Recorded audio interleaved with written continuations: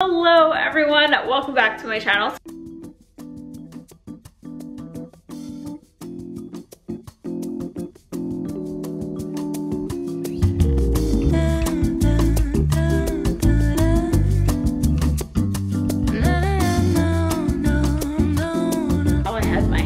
Glow up. I've seen TikToks about this and I was like, you know what, I'm putting that in a video because if I were you, I would want to know, okay, what are, out of everything Sam does in a day or in a week or monthly, what are the things she really loves? I wrote down all of my tips and let's get into how I actually had a health glow up. The first tip really is waking up without checking social media, and don't check it for a while. Don't wake up and you're like, okay, well I woke up and I didn't check it, now I'm gonna make coffee and check it. Like, actually go about your day not looking at how other people are living their life, but how you want to live your life. So I think that doing that is like, it's a small tip, but it actually makes a difference, and you're gonna feel the difference, and you're going to notice that on days you do slip up and check your phone right away, that it messes with you. And I don't just mean social media, I mean emails, work, all of that, because sometimes we'll wake up so excited, my daughter will be cuddling us in bed, relaxing, which doesn't happen often as a parent, and we get up and I will check an email and something in the email bothers me, or it's a new task that I have to do that I got from work, and now I'm only focused on that and not like making eggs with my daughter and like playing around like we always do. It's like that killed the moment. My second tip is keeping promises to yourself. Those are the most important promises. So I grew up with a family of entrepreneurs, and everybody from my dad's side of the family to my mom's side of the family, it was really like hammered into me that you have to keep your promises to other people. If they say we're meeting at 12 p.m., you be there 5 minutes early. Like, they were that kind of family. Like, you have to keep your promises to people.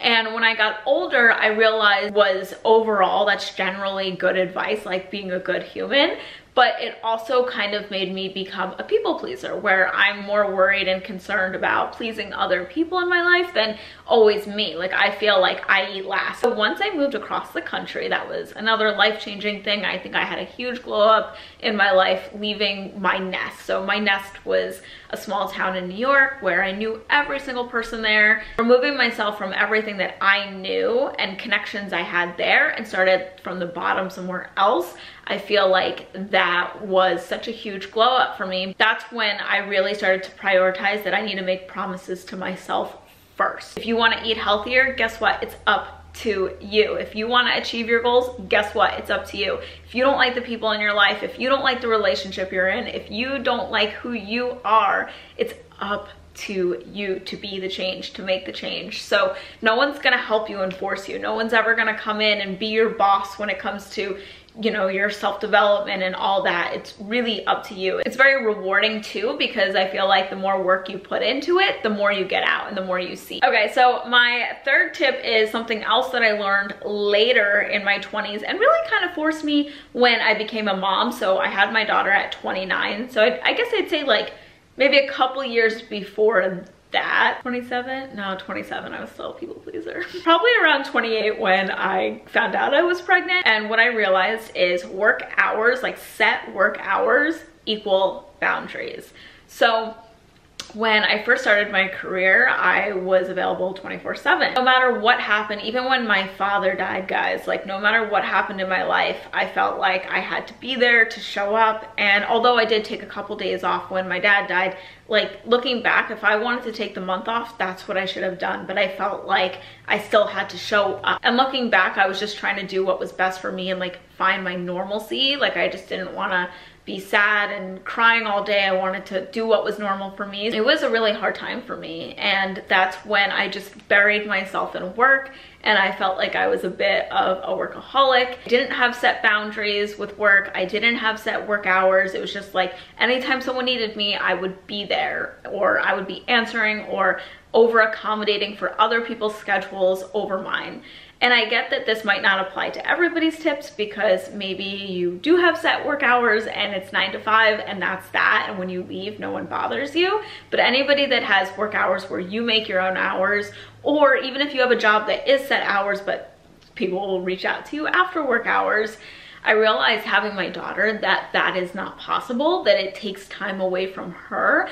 And even just like things with my own mental health, like really like my life is being lived for somebody else or something else, and it's not being lived how I want to live. And time is such a valuable thing, because it's when you're doing one thing, you're taking time away from something else. So if I'm making a video edit, then I'm taking time away from my daughter. So really, like, these are my times I can work. These are my times that I can do a brand deal meeting. If it falls out of those times, then we're gonna have to schedule another day, because these are my work hours. Being a mom definitely gave me that confidence. I don't know if I wasn't a mom, if I would have that confidence, if I would even have the realization that it was an issue. Being a mom sort of illuminated that for me. Long story short, what I realized is when I created work hours, that's actually when I created boundaries. Okay, so this actually brings me to my next one, which my OG subscribers can appreciate. And my fourth glow up tip, I really feel like I had a glow up, my channel had a glow up, my development had a glow up when I started cooking. So if you guys remember from the very beginning when I started my health and fitness channel, that my husband did all the cooking. He would make like chicken breasts and tacos and all sorts of stuff for us on our diets when we were first trying to lose weight together, and we would go to the gym together. And at this time, the only thing I was like making by myself was smoothies. I remember it was when we moved across the country. So again, there it is, moving across the country away from everything I knew, forced me to do other things. I saw this recipe on Instagram and I just thought, like, cooking always intimidated me. Maybe because I saw my grandma cooking for 10 hours and I'm like, there's no way I'm doing that.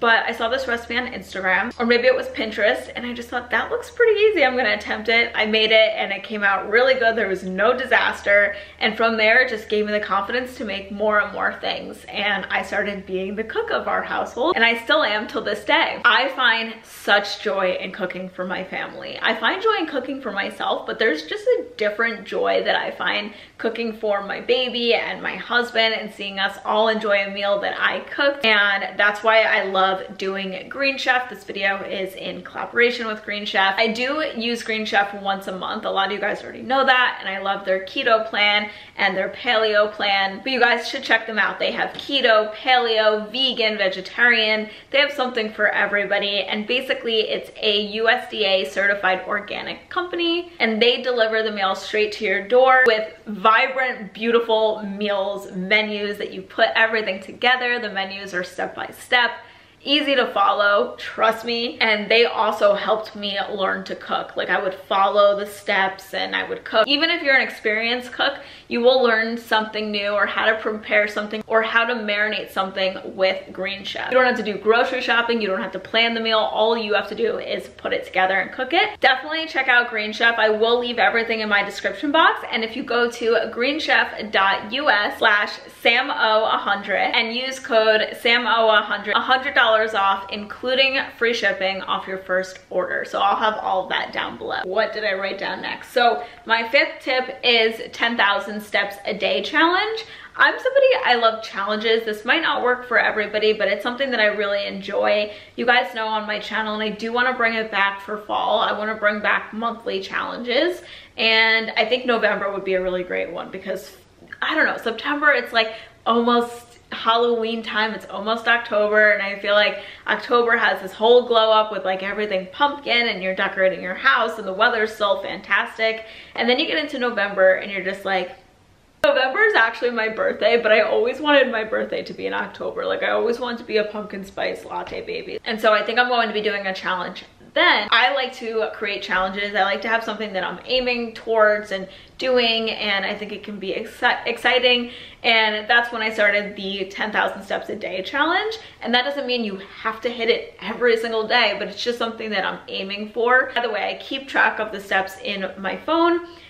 Just like on the health app I use. It just gets you to think of things differently. Like when I park at Whole Foods, sometimes I'm like, you know what, I need to get my steps in, so I'm gonna park a little further and walk, and it just gets me to think like that. Or if my daughter is in a mood and she's a little cranky, I'm like, you know what, let's go on a walk, and I stroll her around, and I'm getting my steps in, and she's getting to be with nature, and nature is so great for babies. So I just feel like it just gets me to think about moving my body. You know when people say make your bed every day and it's the one thing you did? and it just makes you feel good because it's checking off something on your list and it's one accomplishment already first thing in the morning. Well, that's how 10,000 steps is for me. That at the end of the day, no matter what happened, I'm like, yeah, but I moved my body and I feel really good. So my next two tips, I kind of like to mention them at the same time because at one time I considered them the same thing, but now I'm treating them different. So this is tip 6 and 7. So tip 6 is to journal, and then tip 7 is to meditate. Pre-pandemic, when I was going to a lot of workout classes and this and that and yoga,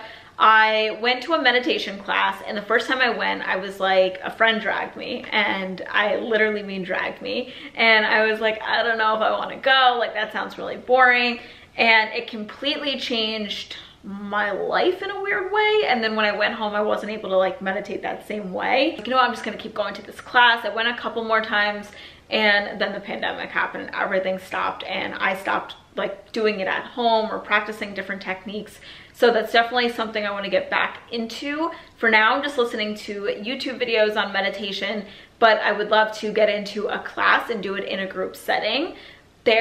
So many people have talked about the benefits of meditating and how it really is amazing. And I know so many people that are obsessed with it to the point where they can't even start their day without meditating, or it's almost like what a green juice is for me, how a green juice can be a real pick-me-up. That's how meditation is for people. And I think you've really hit your self-development level. Like, it's always a journey. Working on yourself is always a journey. You're never like there. It's not a destination. But I do feel like when you've mastered meditation, or at least the art of it, and know how to, it's such an accomplishment. And then my last tip, I think I switched the tips, but is journaling. Sometimes getting your thoughts down, putting what it is you want into words. You might say something that you want, or you think you want something, but then when you write it down, you realize it's not what you want, and you figured out what you do want. It can kind of be hard to explain to me what journaling is for me, but sometimes I can't even make a video without writing down what I want to say first, and I can't express how I'm feeling or the kind of content I want to make until I write it down. And I realized how powerful journals are for me, how fast I go through them, because I will literally fill a journal. And I'm not one of those people that starts, you know, Dear Diary, and I start about my day. It's more like in the moment, in the feeling, like, oh, I want to express, like, I had a thought, or I have a goal I want to achieve. Why do I want to achieve this? I need to put this down on paper to figure it out. I can't always figure out everything that I'm trying to express in my head, but once I get that pen to paper, it like all comes out and all starts making sense and brings so much more clarity to my life. So yeah, those were all of my tips, my 7 tips of how I got my health and wellness glow up, you could say, what I really learned in the past 7 years in 7 tips. So however long this video is, I condensed like 7 years, 6 years, and just different life experiences that happened to me, and put them all into tips that weren't like have a green juice or have some pretty water, just like actual things that will make you feel good as a person. And I've mentioned this in my videos before, but I'm mentioning it again in case anybody is new. But another goal of mine is to always strive to bring you value, that no matter what my video is or talking about, that you took at least one tip, then I feel like I don't know, achieved my life goal for the day. Have an awesome day, and I'll see you guys soon. Bye.